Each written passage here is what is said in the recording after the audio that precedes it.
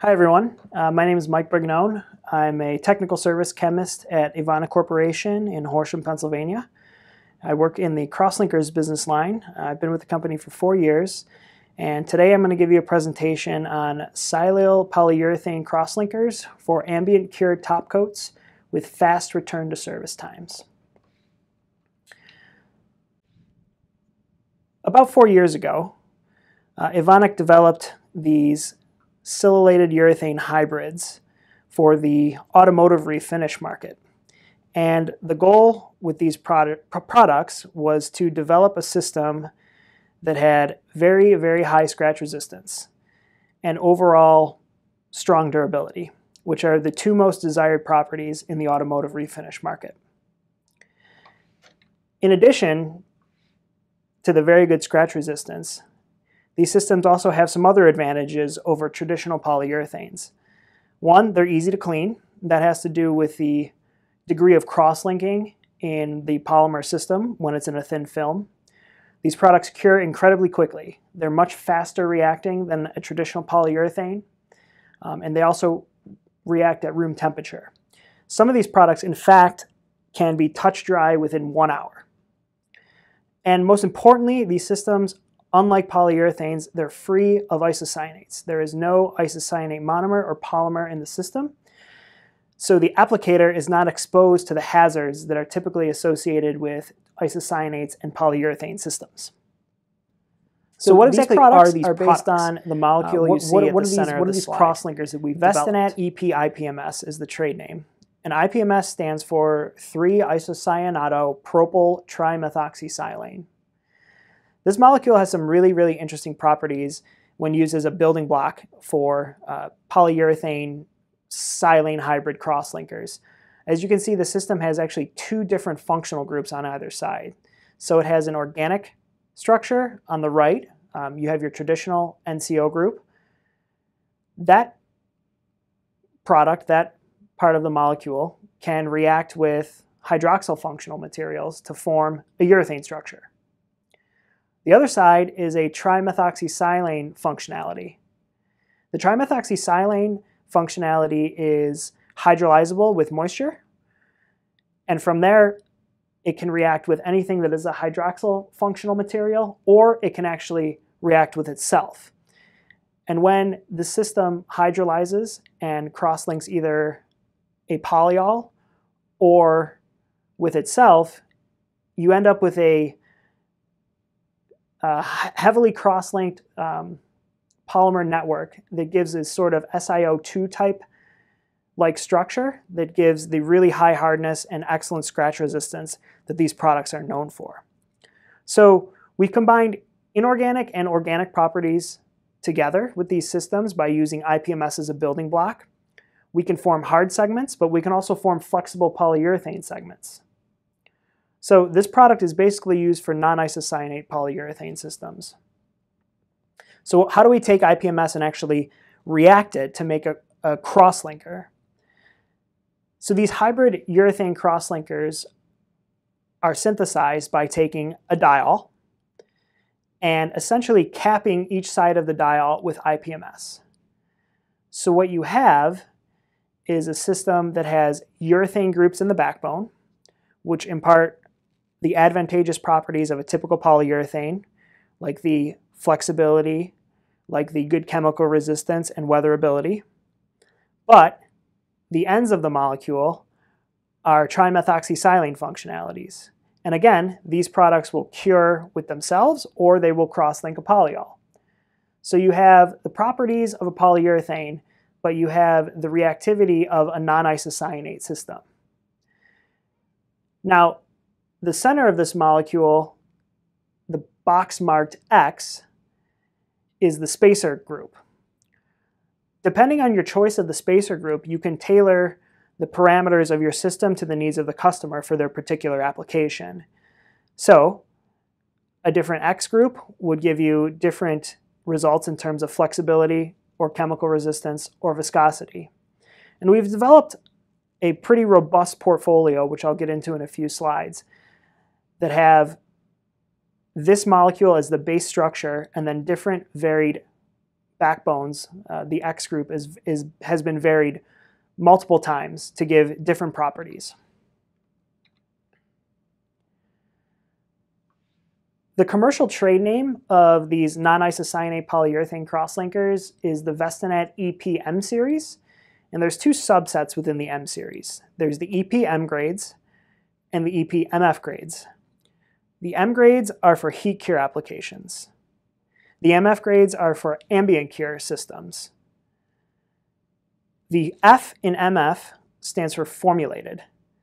And the reason these systems can cure at room temperature or ambient conditions is because they've been formulated with a primary amine catalyst, which allows the system to cure without the addition of other catalysts or the addition of heat.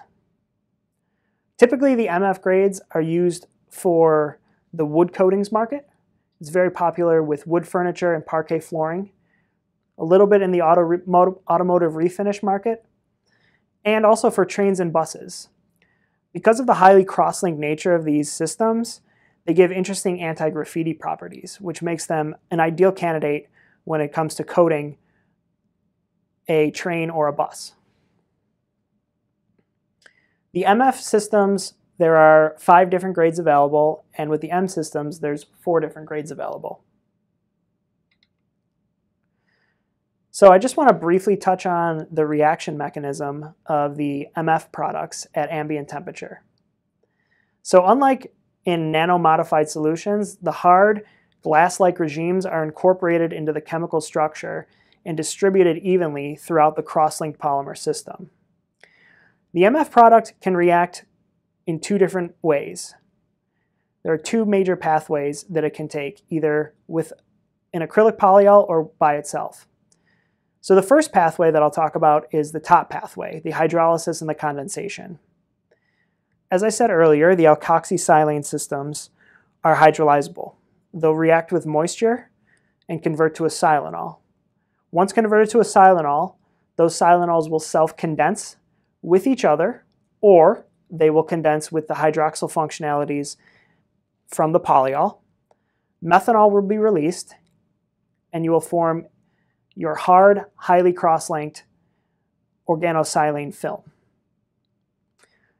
The second pathway is what we call a transesterification. Typically, this pathway needs a co-catalyst as well as heat.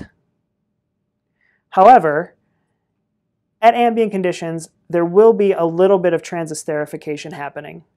The primary reaction mechanism at ambient temperature is the hydrolysis and the condensation pathway.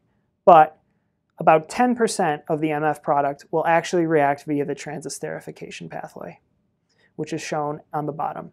Again, methanol was released, and again, you have a highly cross-linked organosilane polymer network. So in summary, essentially there's 2 pathways that these products can react. They will hydrolyze and condense, either with themselves or with a polyol, or they will transesterify with a polyol of your choice.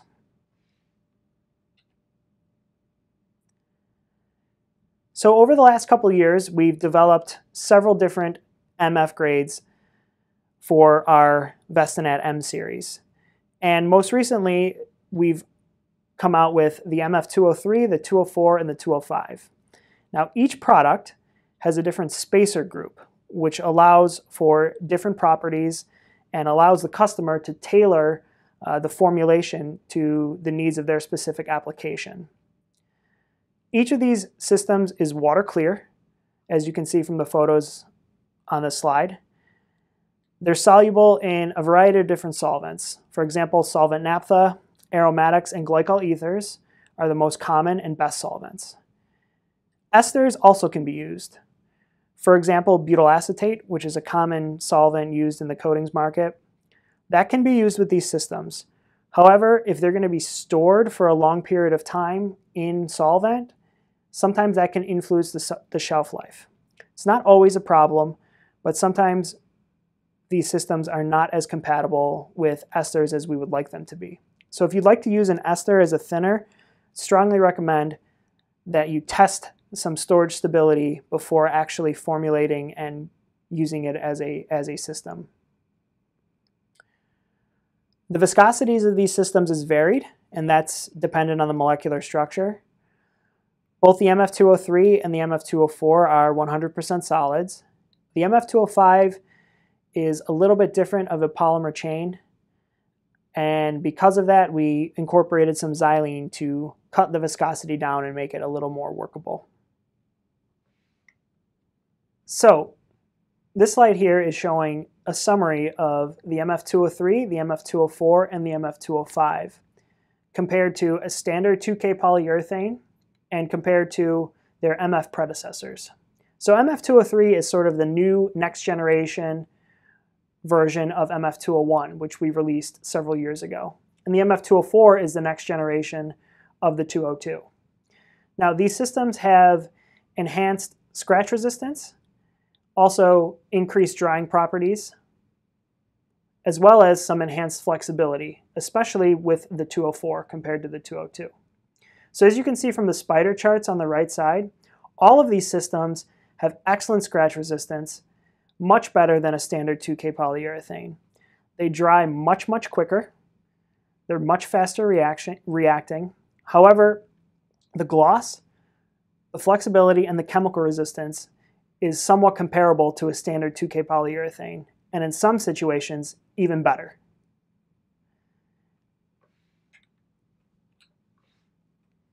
So now to take a look at some actual data. This was a study we did in our lab in Horsham. We formulated one component non-isocyanate systems based on MF203, MF204, and MF205. There was no solvent added to these systems. So the MF203 and the MF204 are 100% solids. The MF205 was used neat, so it's an 82% solid system. And we applied thin films at 38 microns, so it's about 1.5 mils, to standard cold rolled steel. And then we cured the system at different relative humidities at 23 degrees Celsius and measured the dry time properties. So as you can see, the humidity has a dramatic effect on the dry time of all three of these MF products. The MF203 is by far the fastest reacting at 20, 40, 60, and 80% relative humidity. The MF205 is the slowest. However, the advantage of the MF205 over the MF203 and the 204 is flexibility. So you give up a little bit in terms of your drying properties, but the MF205 has certain advantages over the 203 and the 204, not expressed in this data. Now, as far as the actual dry-through time, again, we see a similar trend, where the 203 is by far the fastest and the 205 is by far the slowest. So, depending on the application of your customer or where this coating is going to be applied, especially for outdoor coatings, depending on the humidity of the region will determine which of the three products you may want to choose, or which of the three products you may want to recommend that your customer test. So this slide is an example of VESTANAT EP.MF technology coated over different types of wood. So on the left side is the coated wood, on the right side is the uncoated wood. And you can see from this photo that there's a great enhancement in the appearance of the wood with the incorporation of MF technology as a clear top coat. Again, these systems are fast drying and highly durable against scratches, which is very advantageous for things like wood flooring. And they also have very much improved chemical and stain resistances. On this slide, we see three different pictures. One is untreated wood. One is a panel with a wood panel that's treated with VESTANAT EP.MF technology. And we perform spot testing with various different solvents and household items like red wine, mustard, coffee, typical things that you would need a parquet floor to be resistant to. So we've performed a spot test with each of these reagents and left it on the coated wood panel for 16 hours. After 16 hours, we wiped off each of these reagents with a damp cloth and inspected the wood surface for defects or imperfections. And you can see from this photo that the stain resistance of the MF technology is unparalleled, even against something as harsh as mustard. So on this slide, we have an example of a typical one-component non-isocyanate wood coating based on our VESTANAT EP.MF 205. All of the systems in the MF range can be used to formulate one-component coatings in addition to two-component coatings. So the formulation for this system is shown below, and it was applied via a spray application, and it was compared to just a standard two-component polyurethane.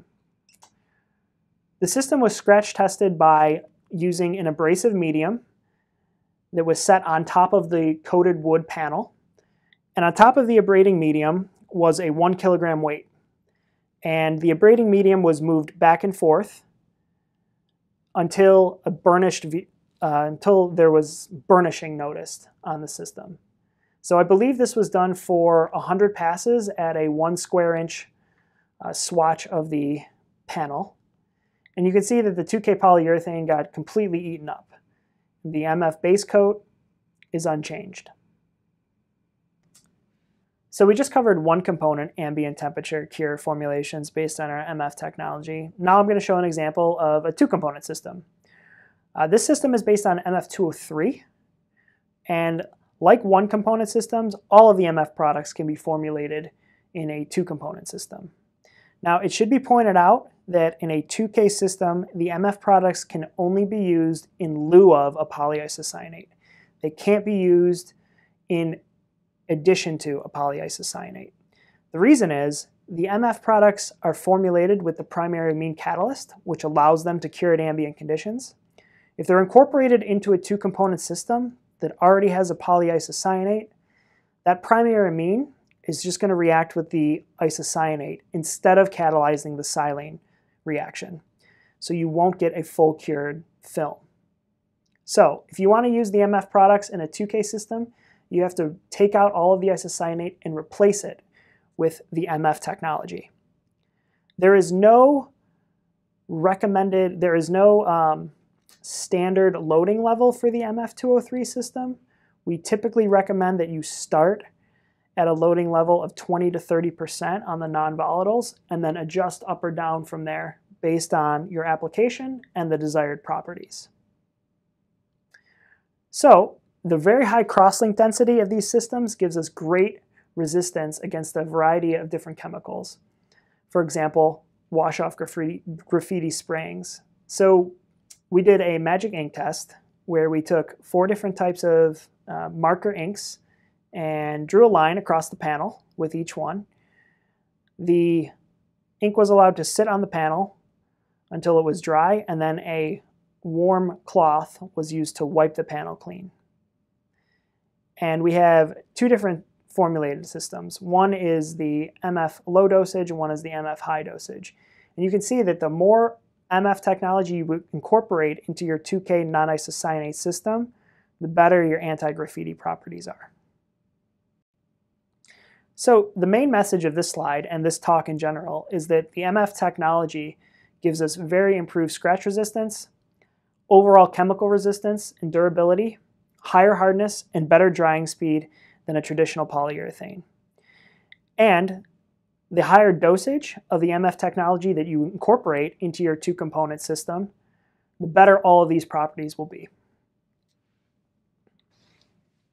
So in summary, the VESTANAT EP.MF technology gives us very fast curing cycles and much better return to service time for ambient cure systems than a traditional polyurethane, much better durability against chemicals, outstanding scratch resistance, and most importantly, they're isocyanate free. They're much safer to handle than a traditional polyurethane, and they also give us some more enhanced properties. So this concludes the end of my presentation. Thank you all for listening, and if you would like to hear more or get some more information based on our MF technology, you can visit the website at the bottom of this slide, or you can get in touch with me, Mike Brignone, directly via email or by phone. Thank you again, and enjoy the rest of your day.